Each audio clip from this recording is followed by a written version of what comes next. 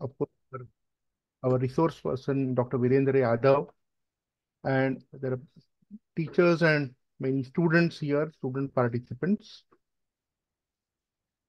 Let me introduce today's speaker for the first talk, Dr. Virendra Yadav. He is a scientist at IAPT Research Institute of Observational Science called ARIES in Nainital. It is an autonomous institute under the Department of Science and Technology, Government of India. The institute specializes in research in astronomy and atmospheric sciences. Dr. Virendra joined ARIES in 2020 to take care of the science popularization and outreach activities of the institute. He is also the co-chair of Public Outreach and Educational Committee of the Astronomical Society of India for 22 to 25. Virendra did his BSc and MSc from University of Mumbai. I do remember 15 years back, like you participants here, he was student of astronomy course at Mumbai University, and it was a pleasure to teach his batch. He did his PhD at the Indian Institute of Geomagnetism, IIGM, Navi Mumbai, in the field of space physics. He was research associate at IIG and then postdoctoral fellow at IIT Roorkee before joining ARIES. He has 17 research papers in the international peer-reviewed journals and has presented papers in many national and international conferences. Virendra is keenly interested in astronomy outreach and cultivation of scientific temper among students and society at large. He lovely he loves to interact with students and frequently gives popular talks on astronomy and space science. And our students at Wilson College also benefited from that. He had come and given talks on geomagnetism and the areas of plasma and space physics. So welcome, Dr. Virendra, for our this new idea of having a lecture series in the planetary science. And his lecture surely will benefit all young students because you can see a kind of role model in front of you. Just last decade, he was like you, and today he is here on the platform sharing with you many new interesting ideas. Welcome, Virendra. Thank you, sir. Let me just share my screen.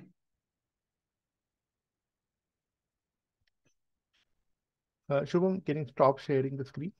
Yeah.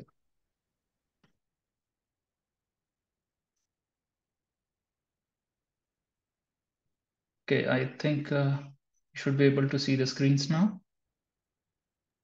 Yes, sir, it is. Okay. Thank you once again, Shetty sir.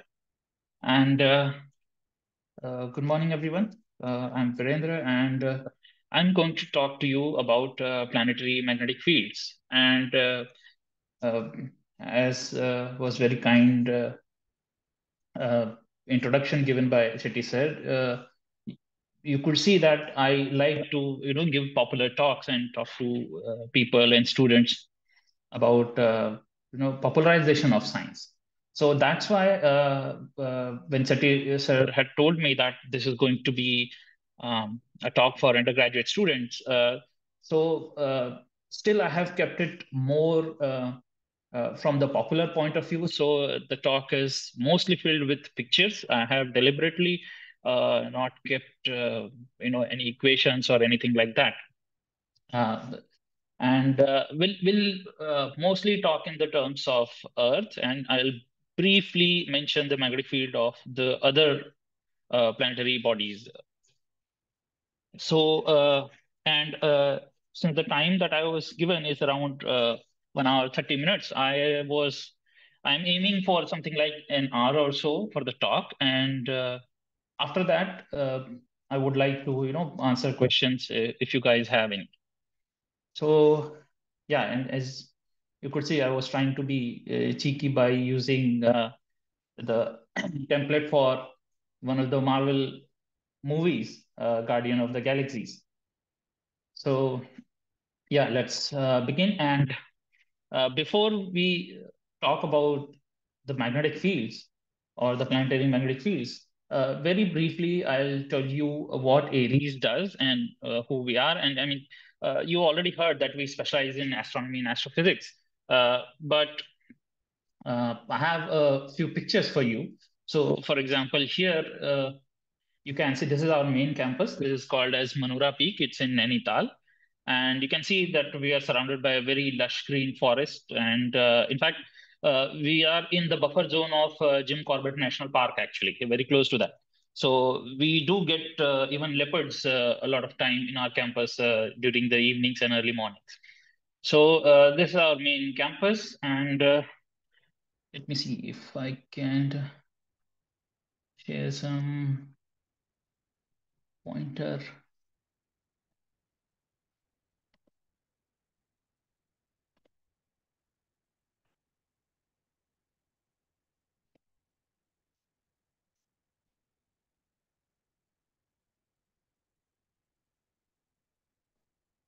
Oh, yes.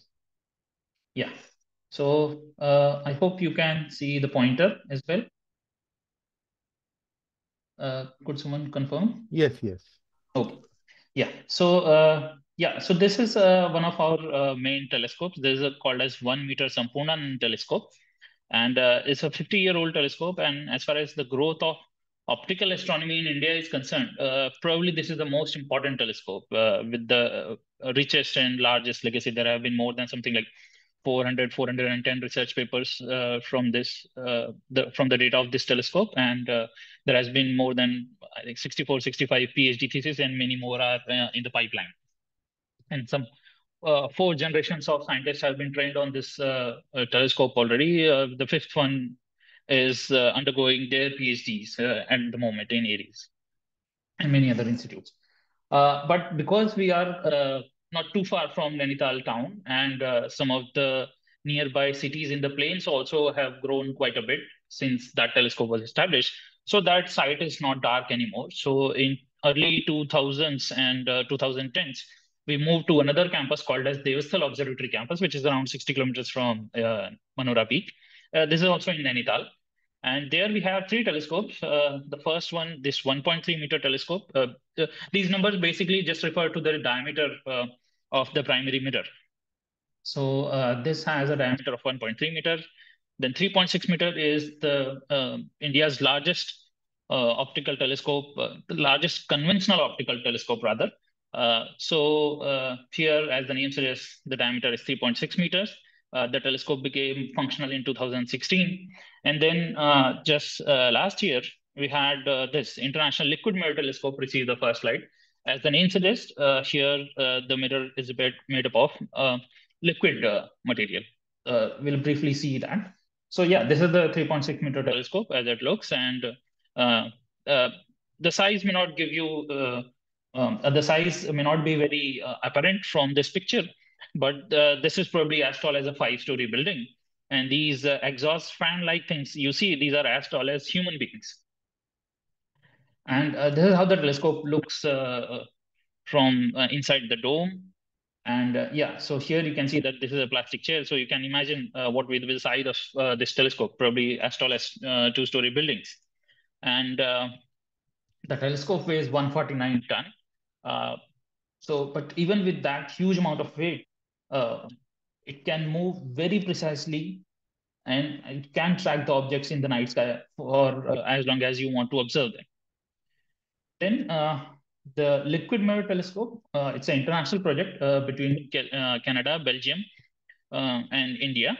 The Canada and Belgium were the main funding partners. India has provided its location, the day-to-day running of the telescope, and the minor uh, funding as well as the data pipeline has been made by Aries. So here, this is a very simple kind of telescope.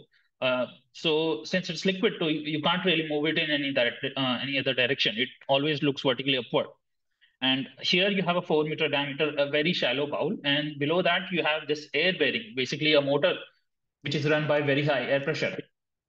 And then 50-liter mercury has been poured inside this, and the mirror is rotated with that air pressure at a continuous and fixed speed. And because of that, the mercury spreads out and it forms a very nice paraboloid surface, which is required for a telescope. I have a brief video as well. Yeah, so this is how it moves. So these are the two major facilities as far as optical astronomy is concerned at Aries. We also have a smaller group of atmospheric science, which mainly deals with the study of atmospheric parameters, mountain meteorology, as well as pollution in the Himalayas. So anyway, let us come back to today's topic. So before we go to understand how a magnetic field, or rather the planetary magnetic fields are, let us first understand the Earth's magnetic field. And before understanding the Earth's magnetic field, first we have to know, like, how do we know that there is a magnetic field? Obviously, we are taught this in our classes, but can we demonstrate that Earth has a magnetic field by something very simple? So, yes, in fact, all of you have done this or heard this, that if you have a bar magnet and if you suspend it, then it points in the north and south direction. Why does it happen? Because there is another magnet which has a south pole close to the north pole of the suspended magnet. Now, if you just replace this magnet by the Earth, this can be explained how we know that Earth has a magnetic field. So, in fact, this is what you do. If you have a compass, it points in your north to south direction. And the reason for that is the Earth's north magnetic field is actually near the south geographic pole. And the south magnetic pole is near the geographic north pole. So it's inverted, and that's why your bar magnet shows the north pole in the magnetic north direction. So, but this is a very zoomed in view, if you want to say. So why zoomed in? Because here it looks very nice and symmetric. It's not really the case. As a first approximation, you can approximate the Earth's magnetic field to a dipole, or rather a bar magnet. But if you zoom out, you will notice that it is not a symmetric magnetic field. On the day side, or the side that is facing the sun, it is very much compressed, and on the night side, it is much more elongated. Okay? In fact, it extends even beyond the moon's orbit. On the day side, it might be something like 6 to 8 Earth radii or something like that, or maybe a little more. So why it is extended in this fashion? So that we will see briefly in a later slide. Now, how do we know this magnetic field has been originated? So there have been a lot of modeling work and a lot of indirect observational techniques, by using which we know that Earth has a solid inner core, which is mainly of iron. Of course, there is nickel, cobalt as well in some amounts, but mainly iron. So the core has two parts, which is the inner solid core, and then you have the outer liquid core, which is basically having a differential rotation with respect to the inner core, and that rotation is like very very slow thing. I mean, I'm forgetting the number, but it is like it's a very very slow speed. It's not like it's rotating very fast. It's a very slow speed. Now, to have a magnetic field, obviously you would require a fluid where you have conduction of charges. And uh, since we know that Earth has a magnetic field, so obviously there might be some flow of such charges. So basically, uh, the motion of this outer liquid core, and since it's at a such a high temperature, it's in the liquid form. So the charges that you have, they get they get arranged in such cylindrical kind of uh, cylindrical kind of pipes, in simple terms, you can say. And this is where you have motion of these charges, which generates the current. And this is not a very steady thing, so that also changes. So this changing current, that also generates a magnetic field, which again gives rise to this current. Then you have the rotation effect of the earth itself. So basically all this gives rise to a very complicated magnetic field, which if you see inside the earth would look something like this. This is basically a computer simulation. And outside the earth, or rather outside the core, you have this sort of dipolar field. So this is how it is generated, and the this field is called as the dynamo or geodynamo. So if you are interested in pursuing this in future. Now, if you see, although the size-wise it might look like a very huge magnet, but this is not a very strong magnetic field. In fact, the Earth's magnetic field is rather weak, and if you have a very strong magnet, a fridge magnet, probably that will have a stronger magnetic field as compared to the Earth. But even this magnetic field is quite important, and if you see the intensity map uh, on the Earth, the highest points are closer to the northern coast of Canada, Siberia, and then southern coast of Australia. And the weakest, although we would expect it in the symmetric case to be somewhere in between where the magnetic equator may lie, but actually the weakest point is somewhere closer to South America and the South Atlantic region. This is known as the South Atlantic anomaly. So this is not a very symmetric kind of field, and if you see the higher order terms, you'll realize that this is basically a multipolar kind of structure. But the dipolar component is the dominant, and as a first approximation, you can take it to be a dipolar magnetic field. Now, but the internal magnetic field is not the only component as far as the Earth's magnetic field, or rather any terrestrial uh, planet's magnetic field is concerned. There are other, components as well. So, for example, the motion of, let me see if this video plays. Okay, there might be some issue. Yeah. So basically, this was a video. I don't know why this is not playing.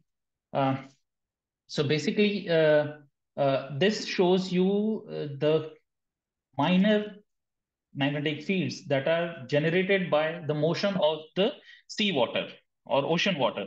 Basically, because of the tides, you have motion of the oceanic water, which is basically salt water. So it's a mild conductor, and that's why the motion of this liquid also generates a minor magnetic field. Then you have atmospheric component, which is uh,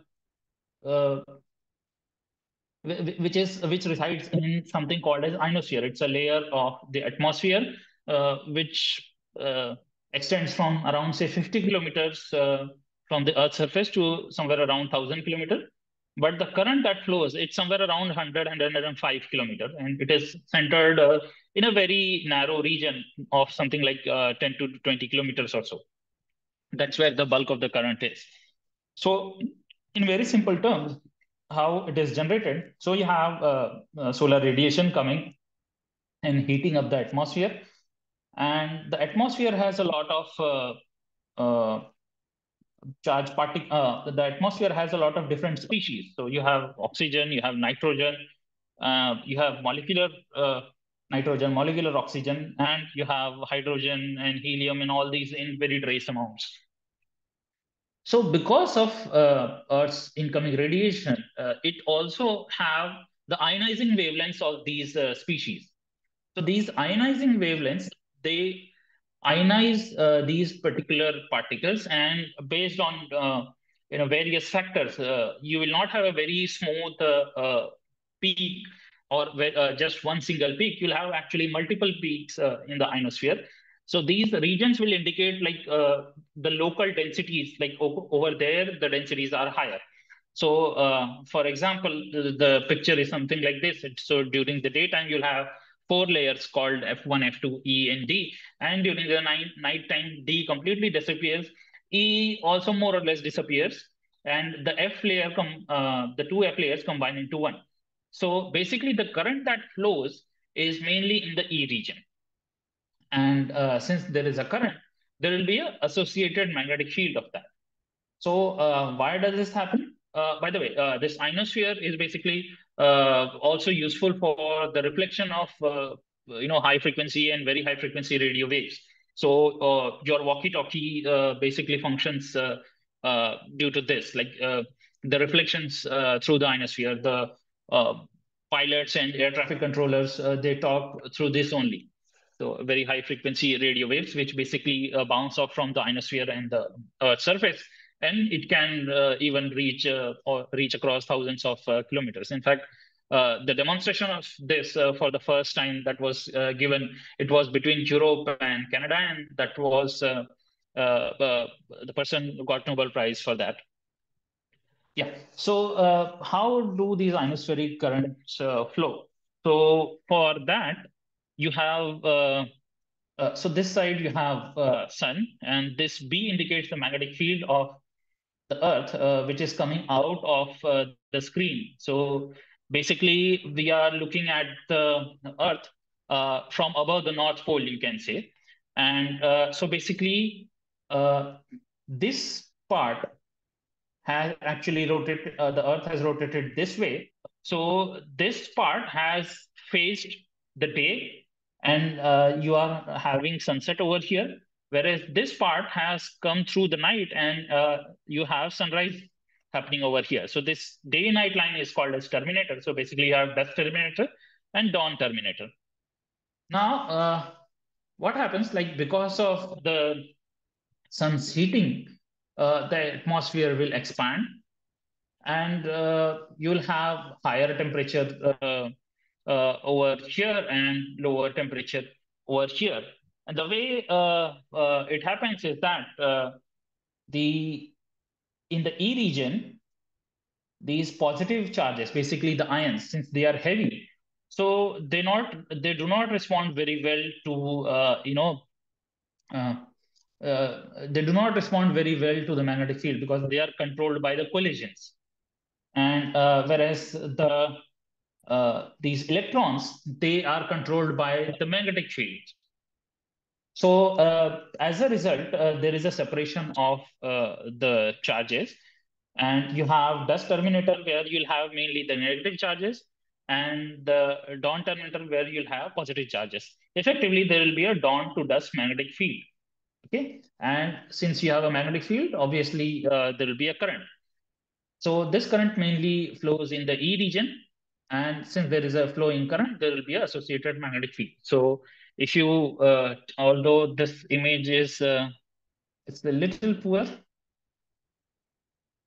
Okay.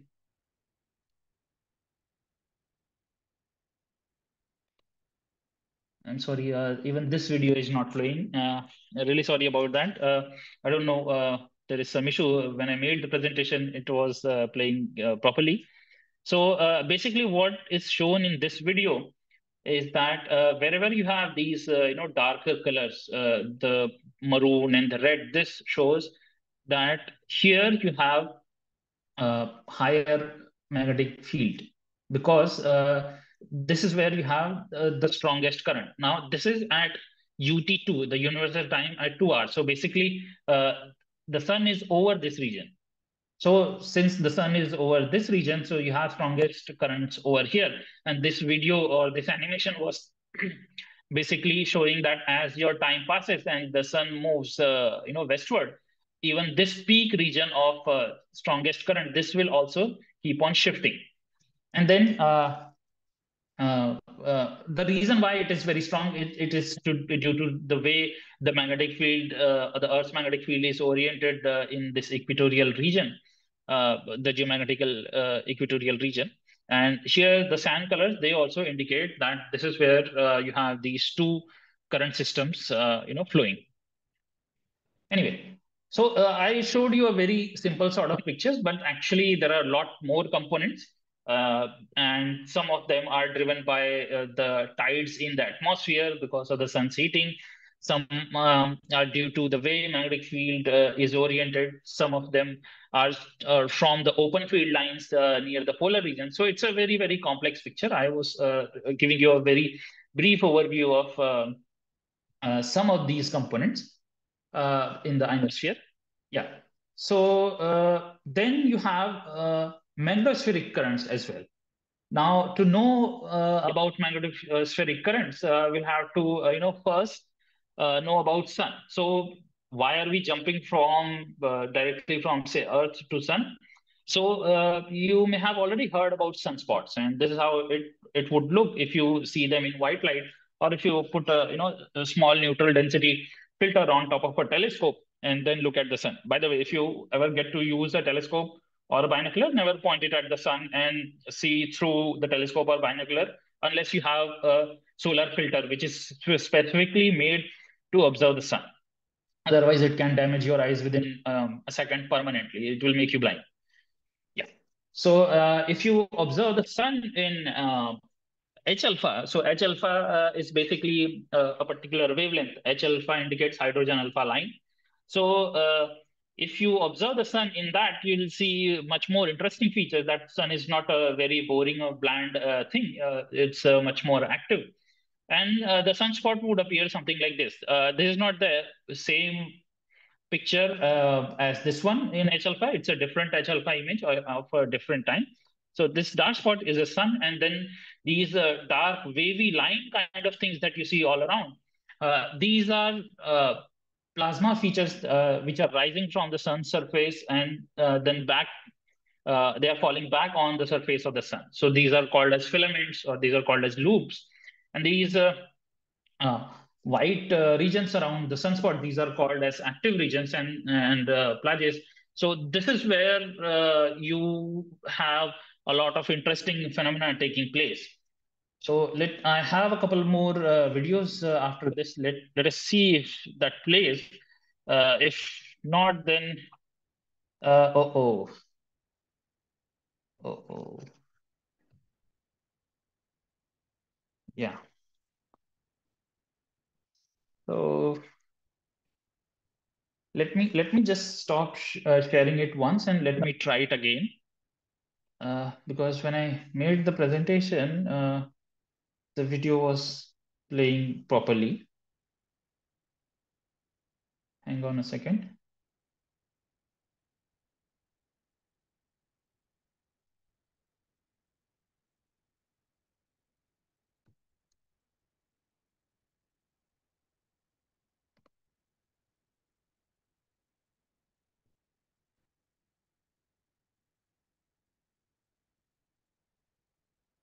Oh, yeah, I think it should work now.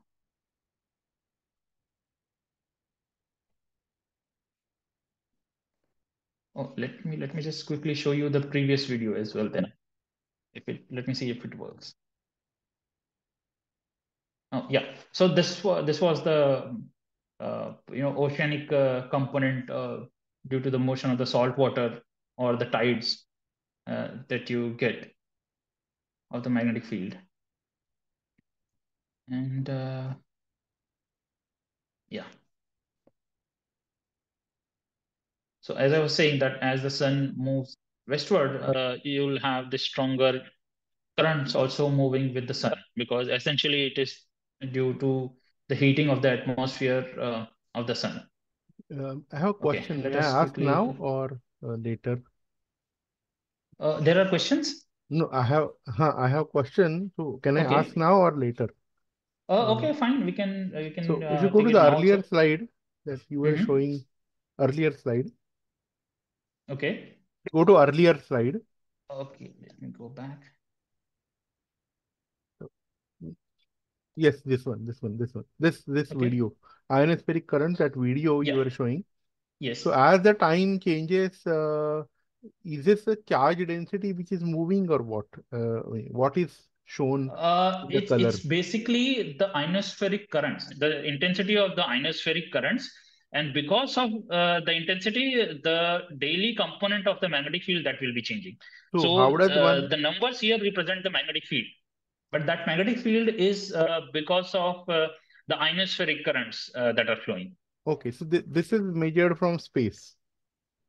This No, so mag you have ground-based observatories as well, and you have space-based satellites as well, which can measure this. Okay, so and So, for can example, you may have heard this Kolaba Alibag Magnetic Observatory right. that is operated by IAG. Huh.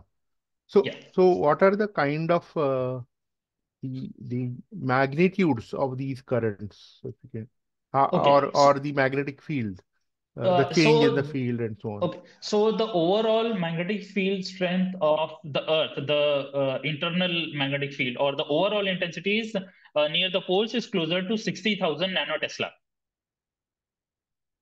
Okay, and the daily variations that happen because of the ionospheric currents, it can be less than 1% of that. So, here near the equator, this is called as equatorial electrojet, and this is where you have the strongest currents, and that can be somewhere around 200 to 300 nanotesla at the maximum.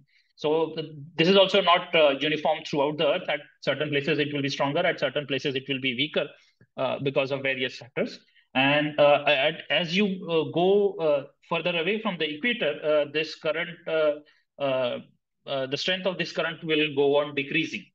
So, like for example, here if you see. So the maroon one is closer to probably around 150 or so, or maybe a little more than that. That's what the scale shows. And this cyan region is somewhere around minus 50. So this minus is because this is basically showing the horizontal component, and the way it is, like for example, at lower latitude, the magnetic field's direction as seen from the ground is same as the direction of the Earth's internal magnetic field. So basically, you have added magnetic field. Whereas if you go above or further north or south of these focus regions, you have the magnetic field moving in opposite, the current moving in opposite direction. Instead of eastward, you have westward magnetic field. So as a result, that instead of eastward, you have westward currents. So the magnetic field that is generated, it's opposite. So basically, instead of additions, you get subtractions, and that's why you have dip in the magnetic fields over there. Thank you. Thank Shall we go ahead, or are there other questions? you. Right now, no questions in the chat. Okay, fine. Yeah. So this is a very nice video by NASA. Let me just see if I can share the uh, audio as well.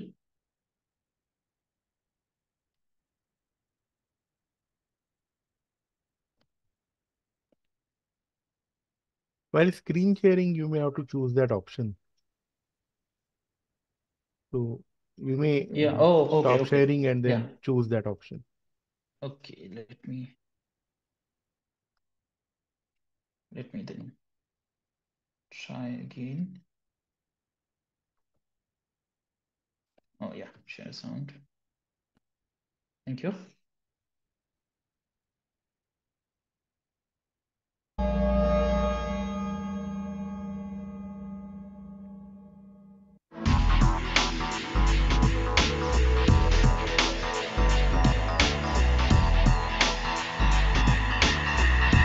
So this video is made by using actual observation from various missions.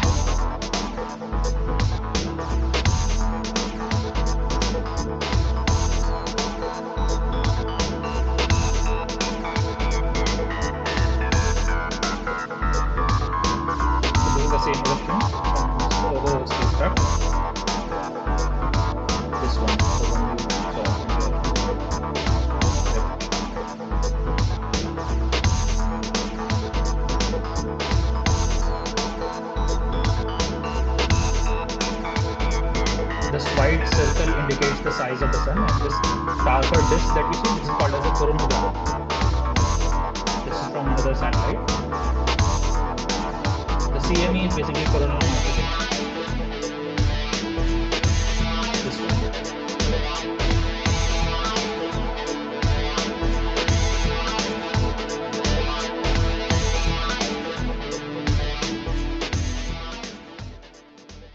Okay, so why I was suddenly talking about the sun, when we were discussing the Earth's magnetic field, that is because whatever happens on the sun, it greatly affects the near Earth space environment of the Earth, and it can produce something very beautiful, as we will see. By the way, this is just a comparison of one of the flares with the size of the Earth itself. You can see.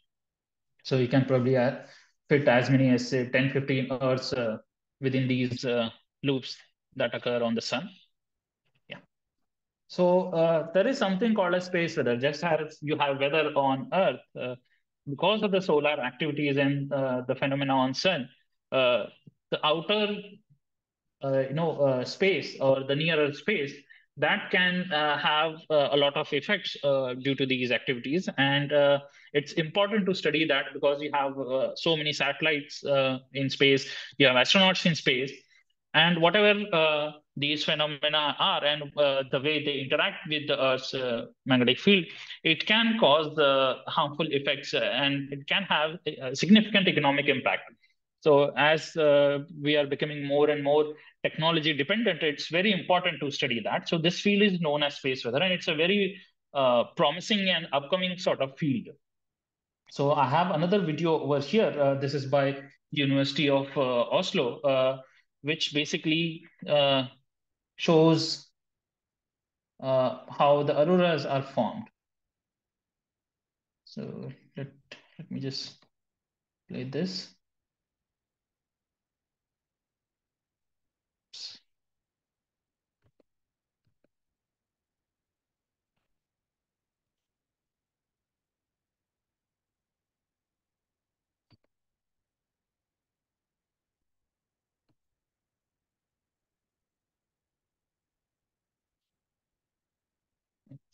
It seems that I'll have to stop and share again. Very sorry about that, because that's a very nice video, and because I had a nice video, so I didn't put a lot of images of aurora. So the video is really important for the explanation. Let me just try again.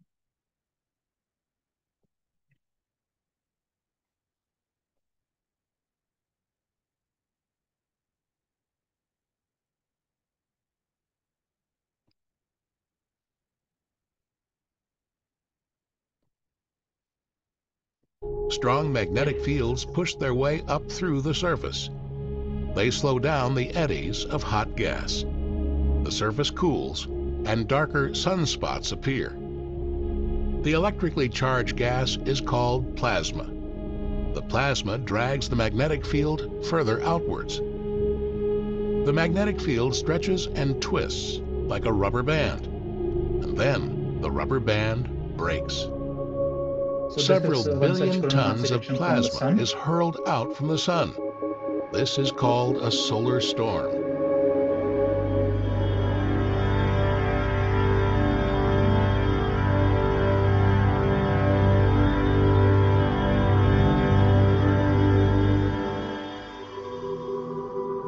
The solar storm can reach speeds over 8 million kilometers an hour. After 6 hours, it blows past the planet Mercury.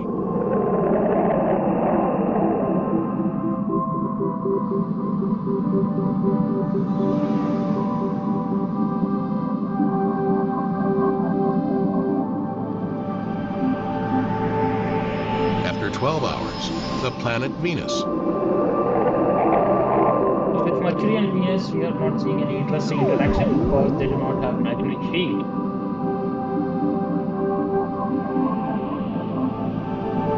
And after 18 hours, the solar storm reaches Earth.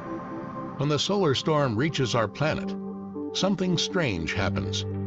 An invisible shield, The Earth's magnetic field deflects the storm. The magnetic fields couple together and create a funnel for the gas streams down on the daylight side of the pole. This is the daylight aurora. The magnetic fields stretch further back and couple together. The magnetic rubber band breaks, and gas from the solar storm streams along the magnetic lines towards the poles on the night side. This is the nighttime aurora. This is the nighttime aurora. Streams along the magnetic. Yeah, so what you were seeing here is that on the day side, when the magnetic reconnection happens, some of the energy transfer and the particles transfer will happen. So, but that magnetic reconnection is only possible when you have the orientation of the magnetic field in the plasma cloud or the CME cloud opposite to the direction of the Earth's magnetic field. So that's why this is an additional condition. So, for example, if it has the same orientation as the Earth's magnetic field, then you won't have the reconnection and the energy transfer won't be as much. And the effect will not be very severe. Whereas on the night side, the way the magnetic field is oriented, because it is stretched a lot, so the orientation of the magnetic field lines is, almost horizontal in this part, and that's where the magnetic reconnection always takes place, and that's from there you can have a lot of dumping of these charged particles, and then they will be accelerated along the magnetic field line. So these charged particles are basically electrons and protons that are emitted from the sun.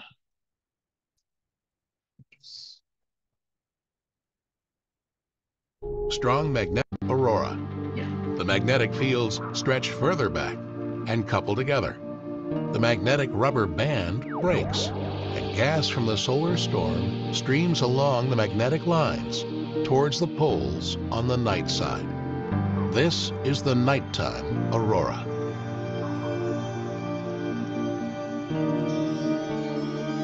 So this region is called as auroral oval. It is just below the polar region, below the magnetic poles.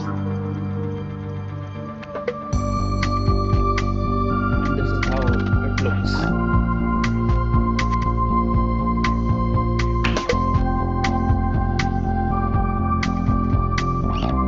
So these emissions, the green emissions, is mainly because of oxygen lines. The green and the red both are because of the oxygen lines. The blue or violet ones can be because of the nitrogen. Yeah, so I mean, this looks very beautiful, and although it is mainly seen at higher latitudes, but sometimes, depending upon the severity of the event, the aurora can even come down to further lower and lower latitudes. The example of that was, one such example was in April this year, when aurora was seen from Ladakh as well. So just see this time-lapse video and try to focus over here.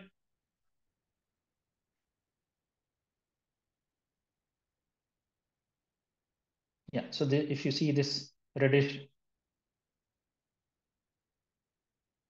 color at the top. So I would like to clarify something here, is that aurora was not seen over Ladakh. It was seen from Ladakh. Okay, what do I mean by that? So basically the image that you saw over here, this time-lapse video, this is from something called as an all-sky camera. So the camera has a fisheye lens on the top of it, and it can give you a field of view of nearly 180 degrees. So if you see something, at the edge of this this field of view here in the north, basically it means that it is further to the north of Ladakh. So yeah, so here this is one such image.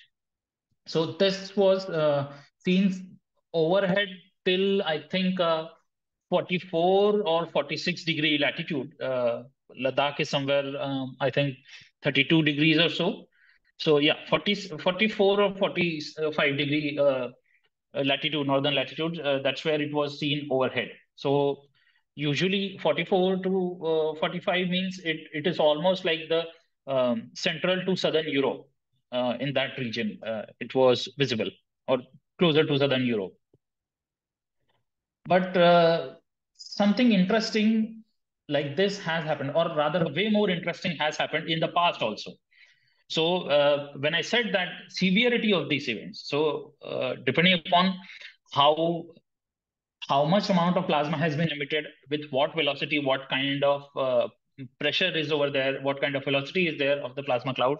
So depending upon various conditions and the way the orientation of the magnetic field is, and within how much short time it impacts the Earth, and at what angle it impacts the Earth, the effect can be more or less severe. So the strongest event that has occurred till now was in 1859, and that is known as Carrington event. And at that time in India, we had completely overcast skies, so there was monsoon period. So aurora would not have been seen in India at that time. But a little less severe event happened in 1872 in February, and this clipping, or rather uh, this write-up, is basically from Times of India of February 6th. So you can see that it states, will it surprise our readers to learn that aurora was plainly visible in Bombay on last Sunday? Such was indeed the case, and its effects were felt too. After Sunday, aurora on Sunday, uh, after the sunset on Sunday, the aurora was slightly visible and constantly kept changing color, becoming deeply violet when it was intense about 3 o'clock on Monday morning. It was distinctly visible until sunrise on Monday. Influence of this atmospheric disturbance was unpleasant both for our person and our correspondents. So the cold was unpleasantly keen, and telegraphic communication was stopped for some time. So the cold part is not related, but all telegraphic communication was stopped for some hours. So the reason for that is that when this auroras happen, and at that time preceding that, you have a very, very strong current which flows in the magnetosphere, and that current is much, much stronger as compared to the currents that flow in the ionosphere. The effect of that is that the overall magnetic field can decrease for a bit, and after the decrease, it will it will take some few hours, maybe half a day or closer to a day, to recover back. So yeah, that's what happened in February 4 5 in 1872, and aurora was visible in Mumbai. So this is very nice, right? That's what we would like to think. But thankfully, at that time, the whole technology that we possessed, or the humans possessed, was mainly telegraph lines, and that's it. Whereas in modern age, we have satellite, mobile phone, power grids, things like that, which can be greatly impacted by the effects of activities on the sun. So basically, it can cause disturbances in the ionosphere, changes in the electron density in the ionosphere. So basically, when you get reflections from any ionospheric layer, it happens when your radio signal's frequency matches with the plasma frequency of the ionosphere. So if the ionization is changed, that frequency also will change. And where you were getting regular reflections, that also will completely change. You may get reflection at some different place, or your signal may be even absorbed. Then whenever these currents are generated, they are quite strong, so they can generate induced currents in power grids. It can overpower the transmission lines. So just like your fuse blows in any electrical appliance, your power grid's capacity, the current carrying capacity, will be overshot, and the kind of current that is generated, it can completely destroy the transformer, or it can damage the power lines. So you can have power blackouts which can last from few hours to few days. And if it is a particularly severe event like a Carrington event, it can be easily in few weeks to few months. The economic impact it may cause, it can go $4 to $10 billion, or probably even more than that if it is that severe event. So although Carrington event happened in 1859, something like that happened in 2012 again. But fortunately, the way we were in our orbit, this plasma cloud had skipped the Earth. So we were saved by a chance. That's it. Okay. Then the last part is the crustal magnetic field. Now, this is almost going into the geology aspects, and I am not an expert on that. My area was space physics. So I'll just briefly touch upon this because I myself don't know much about that. So basically, crustal magnetic field tells you the magnetic field that's there in the rocks or the surface of the earth or the crust of the earth. So as you can see that this is a anomaly map. So it shows that although the quality is a little poor in these images, but here these variations, they basically indicate like regions where you have a little stronger magnetic field and the regions where you'll have a little weaker magnetic field.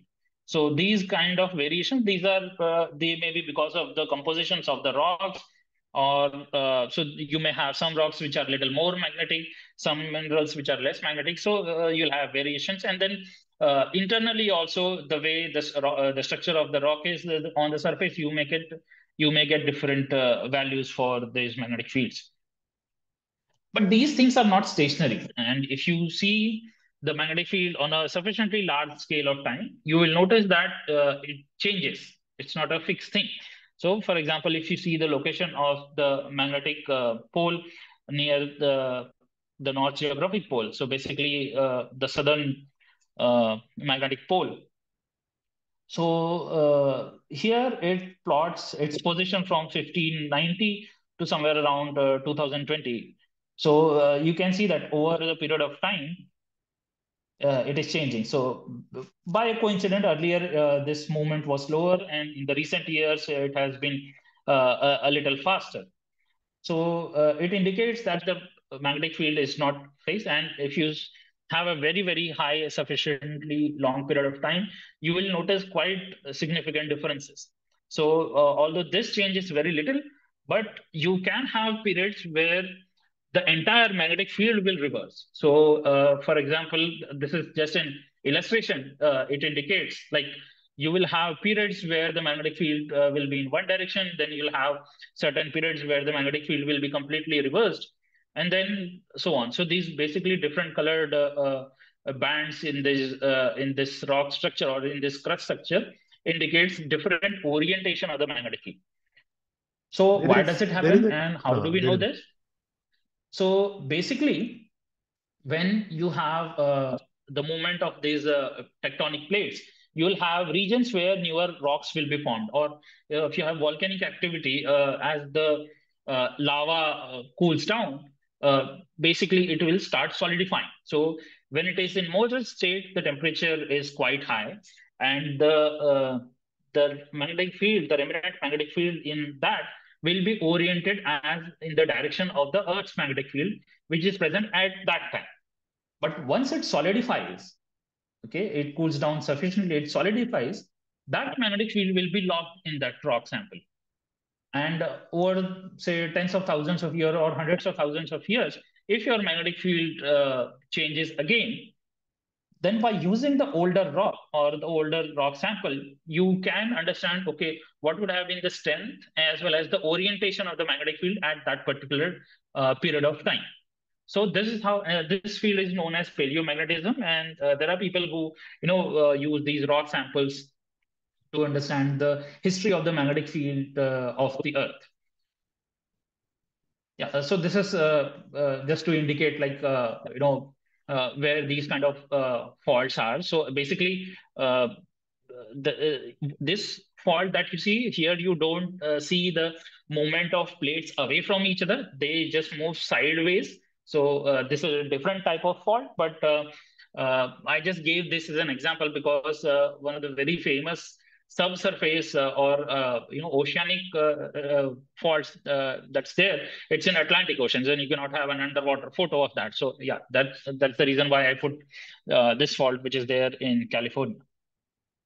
So this is all regarding the Earth's magnetic field. I have just a couple of slides for the magnetic fields of other planets. So for example, Mars has it does not have a global magnetic field, it has a crustal magnetic field. So if you see the Martian surface, you don't see any north to south pole, like you see, or north to south or south to north global field as you have in the case of the Earth. Here you don't see any pole over here, whereas over here you see some sort of a magnetic field. So this is basically of crustal origin only. So southern magnetic field of Mars, you can say, or southern pole, you can say if you want to say, but this is not actually pole as in the sense of a bipolar magnetic field. This is basically the crystal magnetic field, which is just connected to the magnetic field of the interplanetary medium, which is basically just the extension of sun's magnetic field in the entire solar system. Now, why this is important? So you may hear nowadays, that everyone is trying to colonize Mars. Elon Musk is planning to go to Mars, or he wants to take a bunch of people with him and settle down on Mars. But this absence of a global magnetic field is a significant challenge as far as colonization of Mars is concerned. Why? Because whatever you just saw, what I explained earlier, this kind of a global magnetic field, it's very important for us to protect from the harmful radiation, the charged particles that are coming from the sun. So in the absence of these charged particles, in the absence of this magnetic field, the charged particles from the sun, they can come and directly impact, or the plasma cloud can directly come and impact very close to the surface of the planet. So in fact, uh, and the size of Mars is smaller, much significantly smaller than Earth. So as a result of that, the gravity is also significantly weaker. So as a result of that, since the gravity is weaker, so the Mars is not holding on to its atmosphere very strongly. So when these charged particles and the plasma cloud is coming from the sun, it is interacting with the Martian atmosphere, and it is peeling away the atmosphere slowly over a period of time. And whenever you have very strong space weather events, very strong coronal mass ejections, it can peel away the atmosphere in a much more significant manner. So in fact, this is the reason why Mars is losing its atmosphere over a period of time. So as it is, the Martian atmosphere is not very dense. So, and this peeling away because of the uh, because of the interaction with the solar emissions, this is one very great challenge as far as the colonization of Mars is concerned in future. I mean, there are various ideas and various technologies that people will employ in future. One of the simplest would be, just to have an underground settlement, which and the ground itself will protect you from these charged particles. But then this is an additional challenge that one needs to keep in mind if we want to, colonize Mars. And these kind of challenges are also there, of course, in the case of Moon also, because here at least you have a little bit strong crustal magnetic field. In the case of Moon, you don't have even that. And again, if you want to colonize Moon and stay there for a substantially long period of time, probably humans will have to, settle in the lava tubes which are there below the surface of the Moon. There are So two this is as far as questions. any uh, terrestrial planet is concerned in the solar system. I already told you in the earlier video that Mars and Venus do not have it.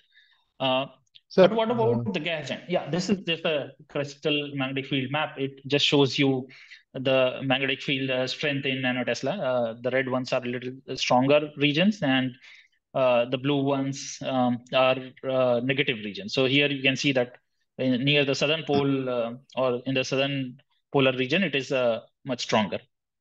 sir, there are two Yeah. questions. So, Hello. sorry. Yeah. Sorry. There are questions in the chat. So one was about why that magnetic field reversal happens. Okay. But partly you answered that. Then there is a question, does it mean that gravity does affect magnetic field lines of any planet? There is a... I am probably not qualified to answer that question. My guess is that the gravity plays a role as far uh, as the crustal magnetic field may be concerned, okay, because when the surface is forming, uh, depending upon the way material is sinking within the surface, or the way these molten rocks are moving, or the way the mantle is moving, that can have certain effects as far as the crustal magnetic field is concerned. Uh, what can affect the magnetic field as well as the gravity both is the actual size of the planet itself.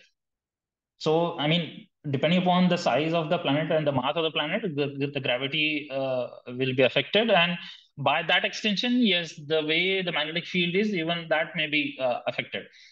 But ultimately, it comes down to, as far as the global magnetic field is concerned, it turns out to be as in the case of the Earth, is the motion of the outer liquid core.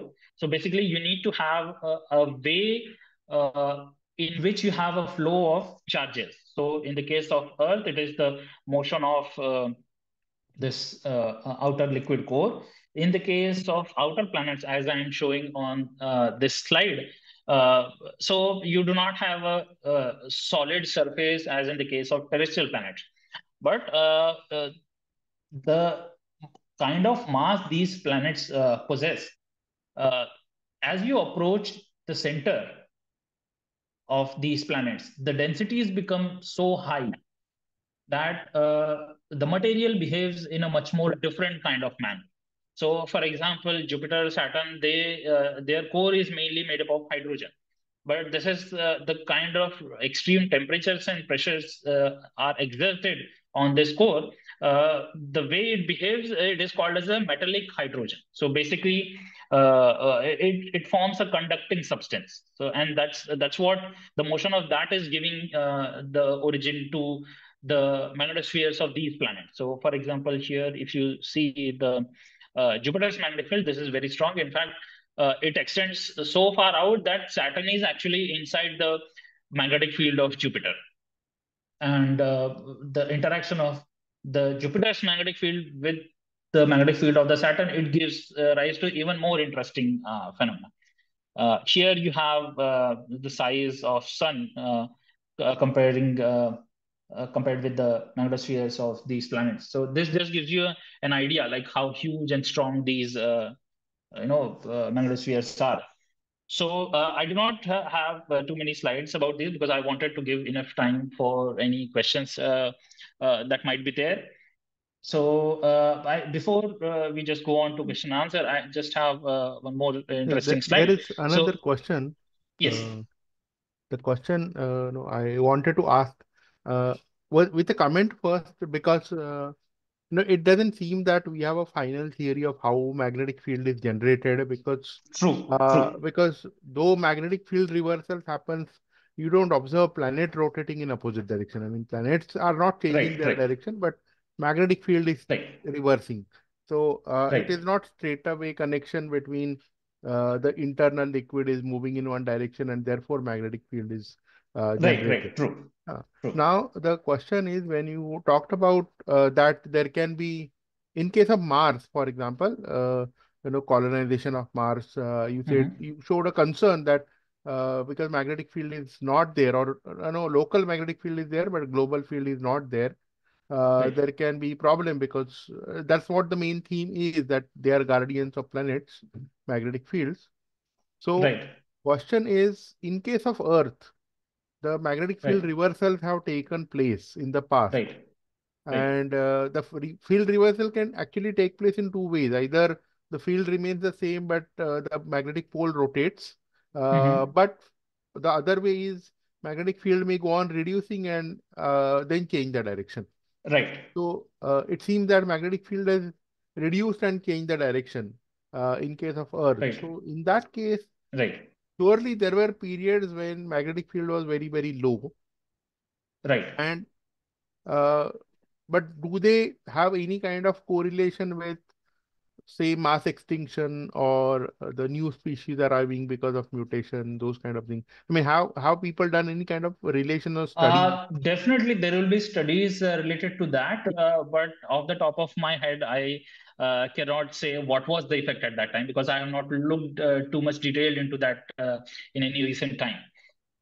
Okay. As far as the reversal is concerned, yeah, I had missed answering a part of that when I was answering the earlier question. So it turns out that the magnetic field reversal is it's just not the case of turning it off and then turning on again in the opposite direction. And it's not the case as you have rightly mentioned. It's not the case of just field the magnetic field rotating and becoming 180-degree flipped. What happens is basically the magnetic field, although we say it's a dipolar thing, but there are many other higher order terms. Okay, so there are higher order harmonics. So if you write the magnetic field strength in an equation, it will have many bunch of order of terms with different coefficients. So it so happens that during the magnetic field, and at least that's what I have come across in whatever references I used, is that when you have magnetic field reversal, basically the dipolar component reduces and the multipolar components or the harmonics increase. So instead of a nice, strong dipolar global field, you'll have small, small multipolar field spreads throughout the surface of the Earth. And then over a period of time, they will again give rise to a dipolar field. How does that happen? I don't know. And I don't know if anyone knows that.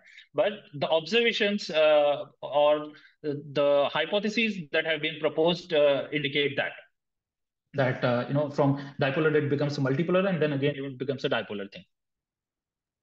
There is one more question. Yeah. Tectonically inactive planets do have or can have stable magnetic fields. So is it only a matter of our current understanding, or is it that the planetary magnetosphere is somewhat mass dependent as far as gravitational field is concerned? See, it's not purely mass dependent because if you see Venus and Earth have quite similar mass, but Venus does not have a global magnetic field. So it is just not purely the question of mass. It's the question of whether there is a flow of any conducting sort of material. So at least that's what our present understanding of a dynamo is in the case of a planetary magnetic field. So with that understanding, we understand that Venus does not have a liquid outer core, and that's why it does not have a global magnetic field like Earth. Whereas in the case of Earth, since you have a liquid outer core and you have flow of charges, that's where you get this global magnetic field. But as you had just mentioned, that it is not a very well settled thing.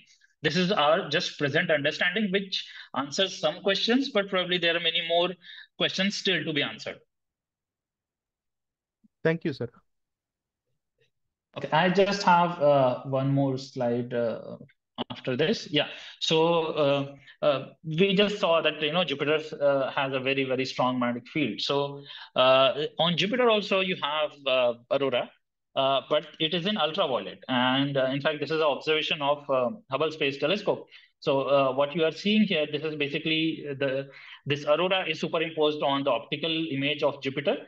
But the aurora observations are in ultraviolet because Hubble telescope can also observe in ultraviolet in certain bands.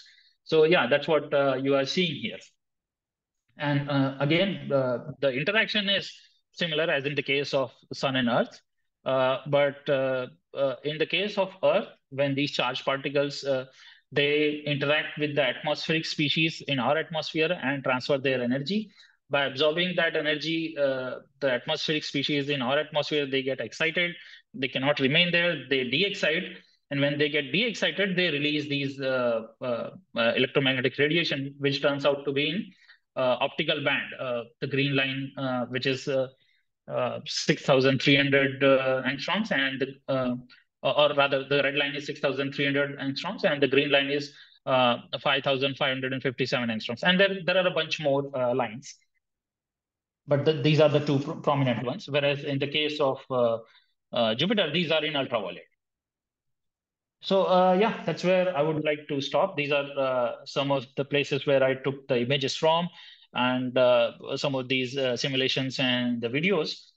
And yeah, so that's where we stopped. And if there are more questions and interactions or anything on this, I would love to answer.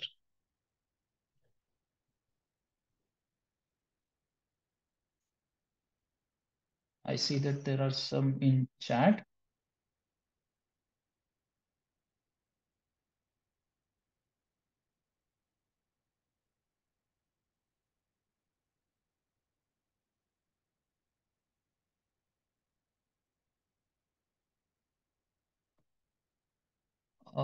Yeah, I think, yeah, this is the same question that tectonically inactive planets can have stable magnetic fields. So is it only a matter of our understanding that, or is it the planetary magnetosphere is somewhat mass dependent? Okay. So the mass dependent thing, I think we already discussed. This tectonically inactive planets, can they have magnetic field? Uh, I mean, in the case of Mars, we have seen that there is a magnetic field, but that is of crustal origin. So, from crustal effects or the crustal component, yes, that magnetic field can be there. But I'm not sure if it can have a global magnetic field, because if you have a molten material, like for example, in the case of Earth, you have liquid outer core, and the kind of temperatures there are in the size of the Earth, you still have the mantle because of which you have the tectonic activity. In the case of planets which are too small, or in the case of Venus, which is similar, it does not have that kind of motion, and that's why probably you do not have tectonic plates either. So I'm not sure if we can have both. So can we say that that gravity, high gravity, and also high magnetic field is like a correlation, but it is not causation. So as you mentioned that a large Yes, mass yes. would also mean that probably large amount of radioactive material which will keep the interior hot, Right, and right. therefore Correct. that kind of thing can be said. Right, right. There's one more There is a thing. yes, you are saying? One more thing in the chat. Does sun also have magnetic field to protect us from cosmic radiations? So that Okay, I'll come to that. heliosphere, Before that, heliopause. there is just a comment that reversal are not sudden but take large time to take place. Yes, of course. I was talking in the terms of geological time scales. In geological time scales, when you see that, you will say that they are kind of sudden because they will happen over a few tens of thousand years at the most. But yeah, if you see the human lifetime, the technological progress or the observational data that we have, in that sense, it does take a very long time, because I was just talking in the relative sense of the planetary history, basically. Okay, so does sun also have a magnetic field to protect us from the cosmic radiation? So yes, there is something called as heliosphere, so basically the entire solar system is within the heliosphere, the magnetic field of the sun, which spreads out. So it does protect us from some of the cosmic radiation, but some of the cosmic rays that come, they have a very, very high energy. So sun's magnetic field cannot do much over there. And then although the sun's magnetic field protect us, it is somewhat also the cause of the space weather events that happen, because the plasma cloud that is emitted from the sun, the coronal mass ejections. So because of the high temperatures that's there, so we call it that there is a frozen in condition. That means that magnetic field is frozen in the plasma. You cannot separate the two.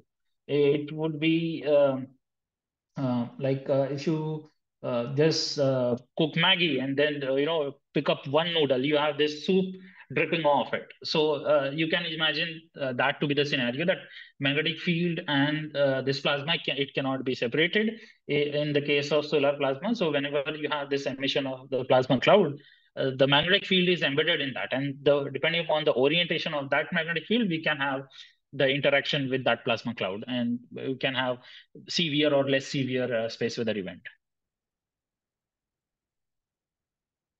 Okay, there is a question on the liquid mirror telescope. Okay, so the mirror is the probably the most expensive component of any telescope. And astronomers are always interested in making bigger and bigger telescope, because bigger the mirror, larger is the amount of light collected. And as a result of that, brighter will be the images that are produced. In addition to that, a larger mirror also gives you a better resolving power. That means you start observing finer and finer details in the target that you are observing. So you are always interested in making bigger telescope, but then these are very special type of made up of very special type of glass, which has very low thermal expansion, which changes in the temperature, because otherwise your optical alignment will be disturbed. So what you do, uh, you have very few places where these type of mirrors can be made, and then you have to transport them to very remote locations on top of a mountain. So it's very challenging. The mirror in the 3.6 meter telescope, it weighs 4.3 ton. The largest telescope using single mirror, it's around 8.4 meter, which will be definitely something like 20 ton or something like that. So it becomes very challenging if you have to, take huge mirrors. So there are two workarounds. So one of the workarounds that has been used, they make the mirrors in multiple segments using the segmented mirror technology. So the largest telescopes at present, which are of 10-meter size, they use that. Similarly, the James Webb Space Telescope also uses segmented mirror. The other workaround is using liquid mirror telescope.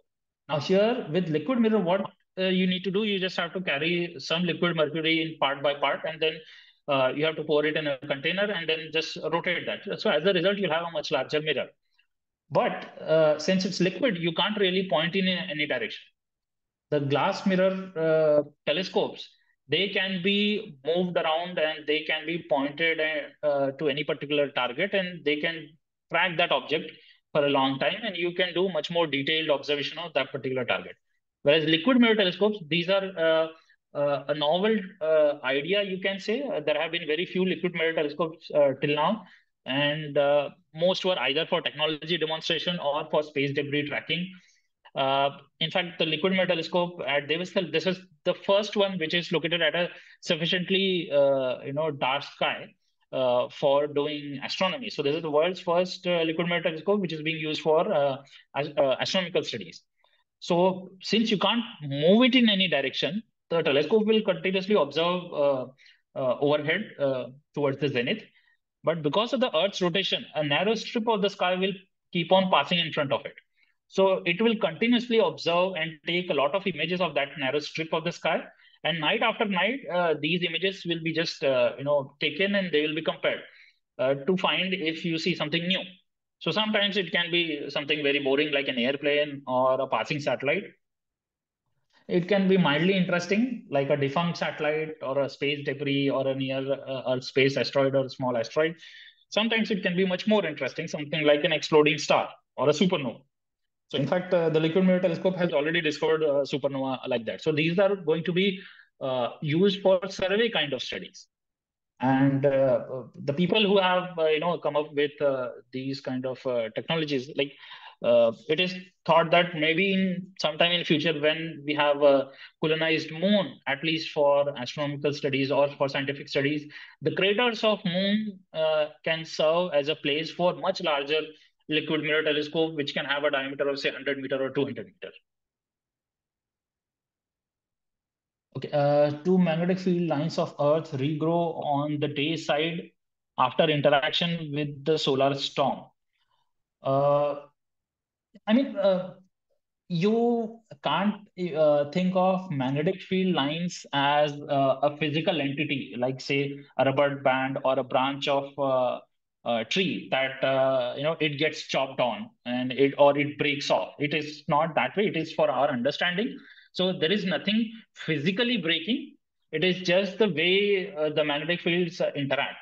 So from the day side, it gets dragged on. The reason why it is compressed on the day side is because of the solar radiation and the solar wind.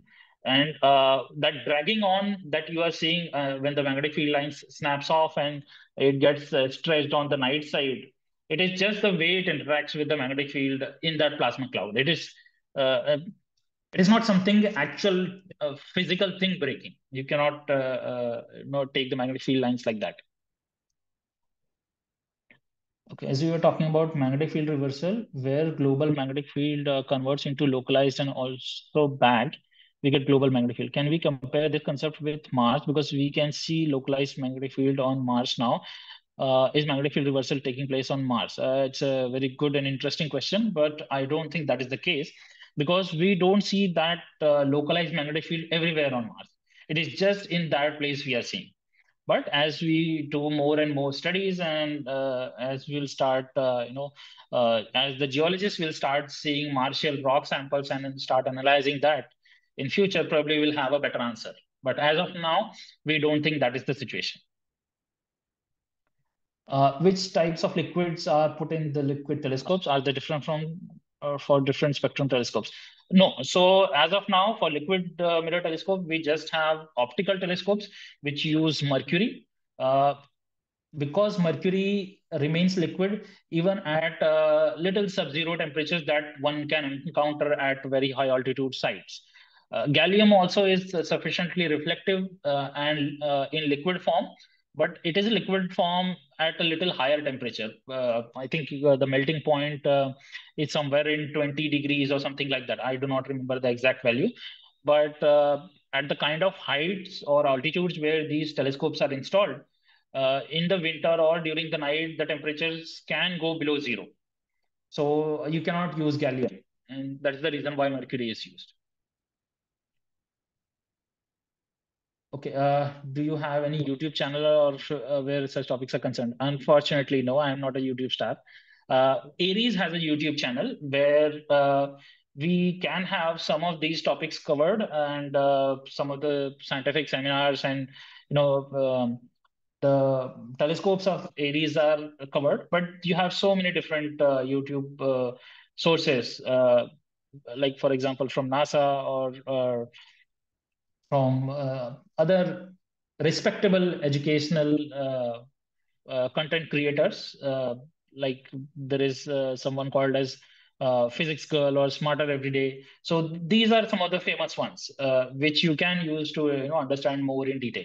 But you have to be careful. You have to be sure that the source you are using it is giving you the right information, and it is not just some lunatic talking about flat Earth and things like that. Can you tell about upcoming solar maximum event? Okay, so if you see the number of spots or on the sun, basically the sunspots, the number keeps on changing, and over a sufficiently long period of time, if you see, then you'll see that the number of spots are even zero sometimes. So that is called as solar minimum. It will increase for a few years, something like 4 years, 5 years. It will reach a maximum time. So that is called as solar maximum, when you can have 150 to 200, 250 sunspots. So this number has been different in different solar cycles. And then for 5 to 6, 7 years, it will fall off. So basically the increase is faster, the fall off is slower. And on an average, this period is around 11 years. It is not exactly 11. Sometimes it can go even 12, 12.5. But on an average, if you see a lot of solar cycles, the average duration that you will get is around 11 years. So this is basically when you have a lot of sunspots, the frequency of solar flares. Solar flares are basically just emission of high energy radiation. So like X-rays and ultraviolet. So when you have sudden burst of ultraviolet on X-rays, that is called as a solar flare. And the emission of charged particles through these plasma clouds, the coronal mass ejections. So the frequency of this is more during solar maximum events. The severity of those events also can be more during solar maximum events. So yeah, that's what. I don't know if that was that's what you wanted to know. If there is any specific question among solar maximum. So whenever you have solar maximum condition, basically the space weather events will be a little more severe, and it you can imagine that as to be the kind of rough sea event as compared to solar minimum, which can be a calm sea kind of event if you are on a journey on a cruise ship. Just one additional question to that. Yeah. Are there kind of amateur astronomer activities that one can do around this time? Uh, Around the sun. So, like for example, if you continuously observe the sun and uh, like you can monitor the number of spots, although with a smaller telescope, you will only see the larger spots. But yes, you can take the sunspot observations.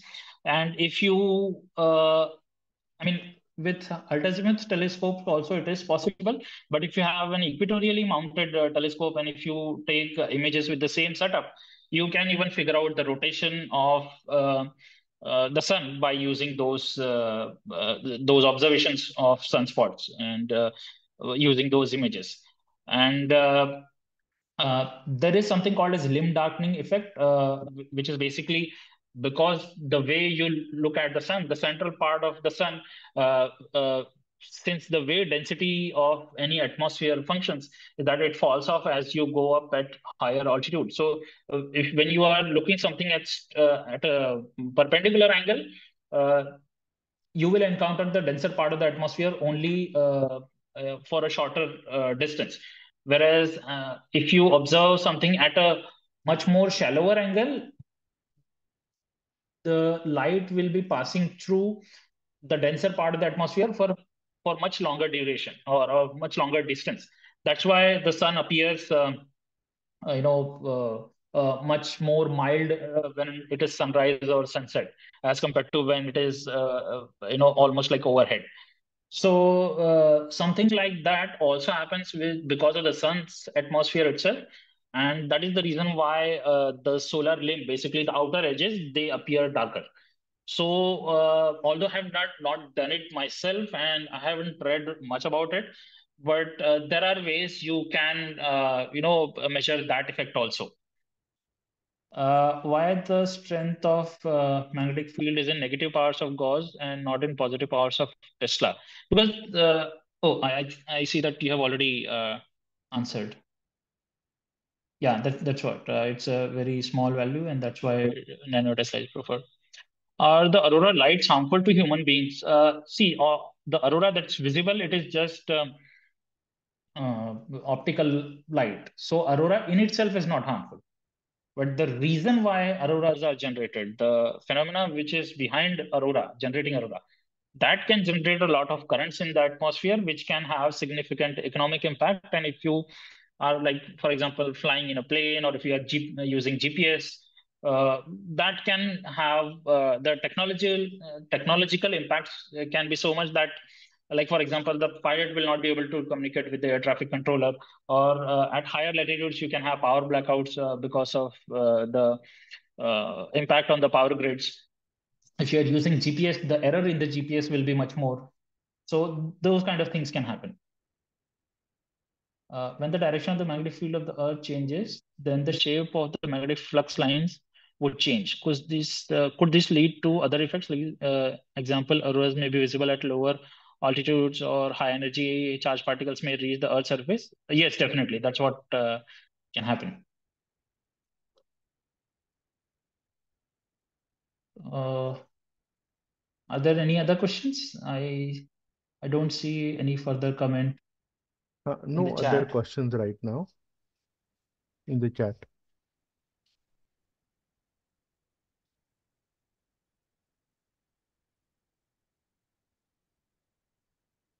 Oh, I see that you have already given the link of the YouTube channel. Thank you.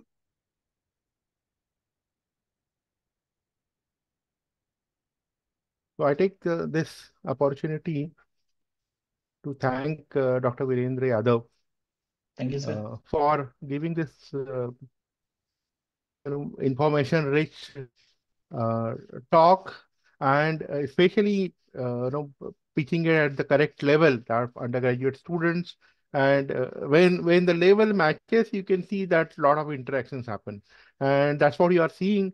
That so many questions are coming from participants, and a lot of questions. And as Virendra himself said, he really loves enjoys this kind of interactions.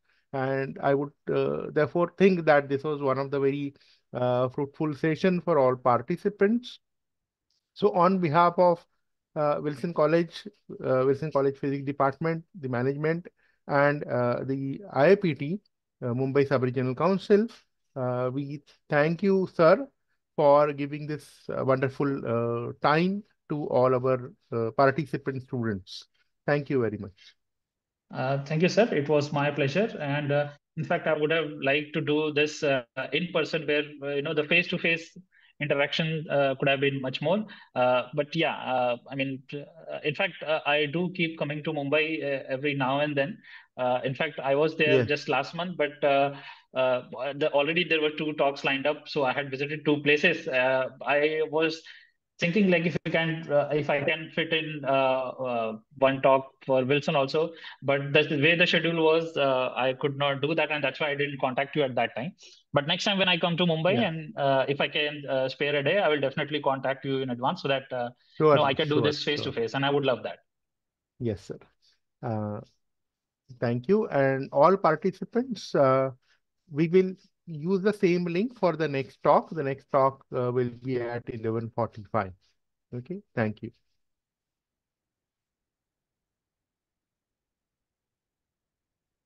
Okay, bye everyone. Bye, sir. Bye, sir.